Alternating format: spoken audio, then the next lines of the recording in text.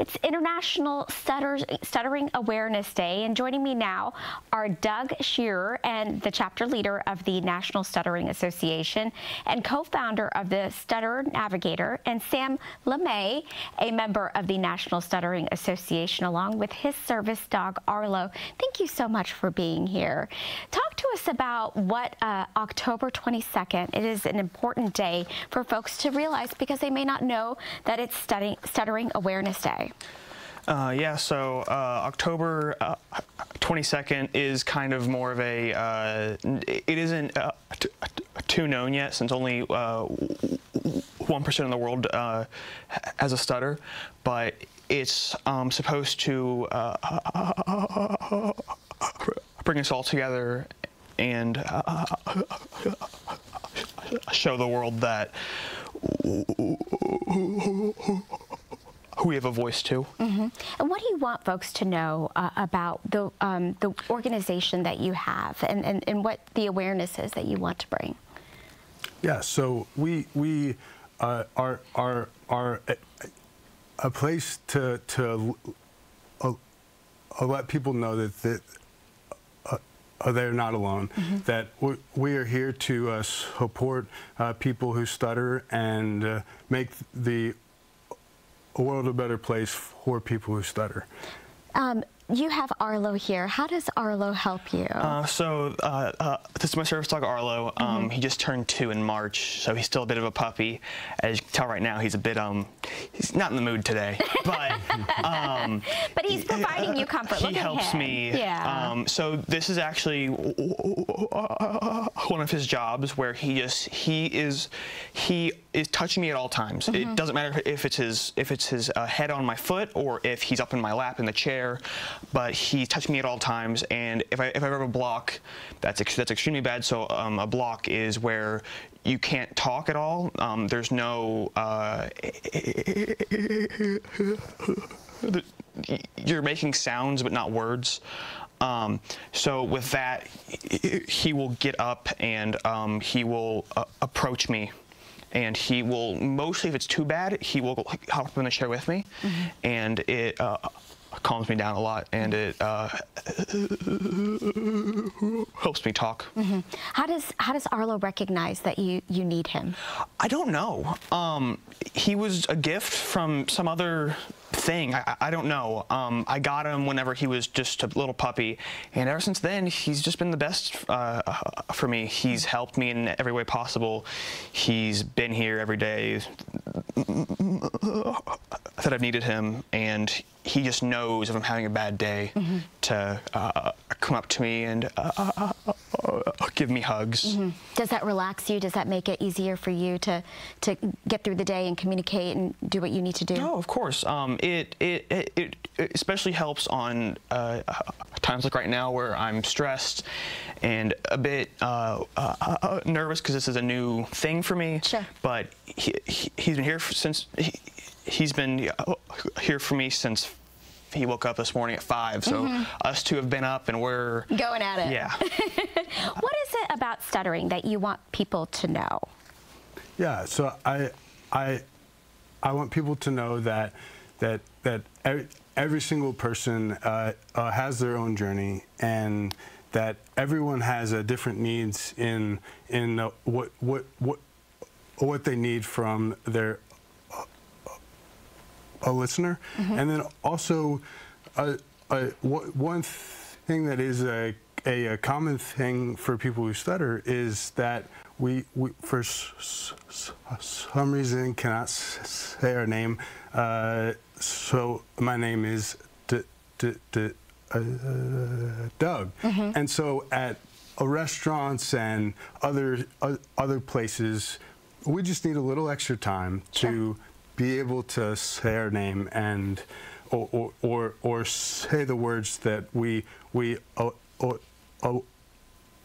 want to say. So just to have that space to be able to say and effectively communicate to our listener. And your organization kind of helps bring awareness to stuttering and what folks in the community can do to help you all, allow you to communicate. And so there isn't judgment. There isn't, you know, I guess so much in our society, people get frustrated and short-tempered. What do you want people to know when they're communicating with someone who is stuttering? Yeah, just that the a person is they want to communicate, they want to speak, and they want to be fluent. But when there's less pressure on fluency, it really alleviates the pressure on the person. Sure. And so just be patient, give people that space. And I'm so thankful that Wave 3 News has given us this space today to be able to advocate for ourselves, for the stuttering community. So I sincerely want to say thank you to Wave Country. Thank you very much. Thank you both, Sam and Doug, for being here, because I think you're educating folks, and we all need a reminder to be kind to one another and be patient with one another. And Doug, I wanted to ask you about your experience growing up and what made you want to start this organization, Stutter Navigator. Yeah, thank you for the question. I see stuttering as a gift, and it's something that I'm going to continually nurture, live with, and learn from for the rest of my life. When I was 5 years old, I was told by someone that I had a stutter and that I should go get evaluated, and I didn't know what to do. And my parents didn't have a lot of resources here in Louisville to go to, and not a lot of things or steps to follow to get help. So it really was a struggle, and as a kid, I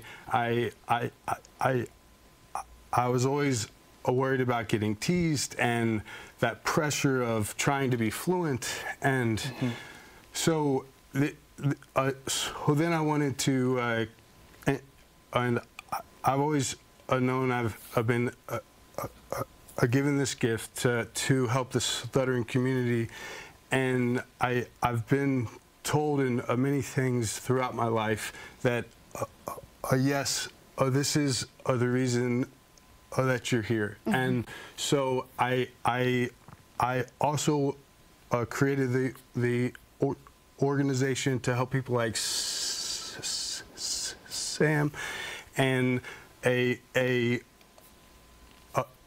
another boy that I mentor named Drew, and I co-founded Stutter Navigator with his father, Andrew Cassis. And I really want to use it as a platform to help get people to resources in Louisville and around the world, and create a platform to inspire stories and people who stutter to become the best versions of themselves. So right now, Sam and Doug, we're looking at your all's website, stutternav.org and weststutter.org. The last thing I want to ask both of you is, if there's someone out there who is struggling with stuttering, what would you say to them? What would you want to send the message to them? I would want to tell them that everybody has a stutter. Everybody does it every single day. It's not anything new. Just keep pushing forward and keep trying to inform all the people that you know, and if possible, come out to our conference every summer and meet other people who have a stutter. And that's where we can find that information on your all's website. And another reminder for folks to be patient, right? Yes. Yes. Yes, absolutely. Please come to the National Stuttering Association